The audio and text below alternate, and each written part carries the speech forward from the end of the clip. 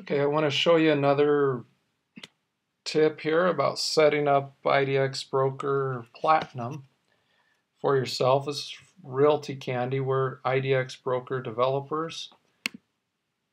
partners, and we do IDX Broker integrations and customizations for folks. But I want to show you real quickly, one of the basics places that you need to go to is over here where click on this Designs button, and then over here where it says Pages.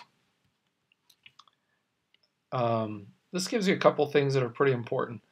One is when you normally get a new account and it's not set up, you can change the names of these pages right here in the preferences. Okay, you can click preferences, and if you want to put search by address or search, I'll just show you a change here. Let's say we want to do search addresses.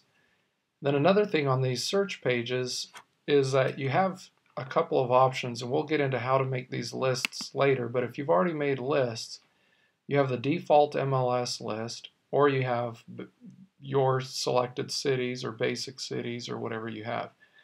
In this example, we're setting up this site for a client. They have like 300 cities there, and I think that's too many for any normal human being to search through, so we've limited it down to a handful of cities that the realtor actually works in.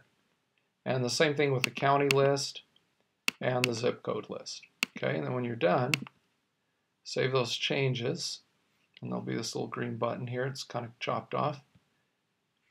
And we'll go back over here.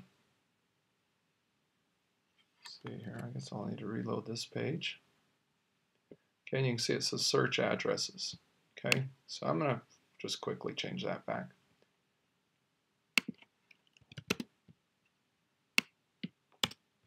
Okay, you also have here some lead registration things. If you only want registered leads to be able to see this, request registration in order to see this page, or force it to see this page, then you can do that too. And you can click here to go to this page. Okay. There's a create new. You can create a new search page right here. It's kind of hidden in there, and that's a great tool. There's customizations. You can change the CSS code on here, and we'll get into that in another video. And then these are the results pages. These are the featured results, which are the properties that are actually listed by the agents or the office. Featured open houses, tours. Here's the search results page. And there's some advanced page options here. You can actually change the design of that. And here's the preferences again on this. You can change the name, and there's some lead registration information there as far as what you're going to want as far as registrations. Home search details. This one's got quite a few things that need to be done on here. The lead registration, I don't set that up on here. We'll set it up in another place. But the SEO settings is pretty important. So instead of it having just like the listing number, which I think is a horrible thing for search engine optimization, you can add some different dynamic tags. This one I'm going to put address, then city, then state. You can see them popping in there, populating there. Then I'll put the listing ID as the last one. Okay, so when we look at the URL for these pages, it'll pop that up.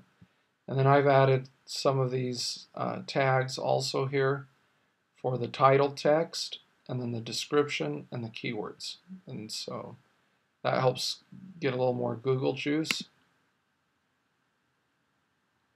for your clients. And we'll click here on this go to page. See kind of what that looks like. Here's we've got the photo gallery, and I have this all chopped off so you can't really see, but you can barely see here on the edge where it says 2608 Carlton, and it has the agent's name. And if we were to pop open some search, the source for this page, then you'd see a lot of those things that we just put in there. So let's see if I can get out of here. Page preferences. So when you're done with those things, you just push save, and you're back to the pages page. There's the contact pages, browsing by city. Again, all these customizations are CSS, so if you need to change some pages, that's the place to do it.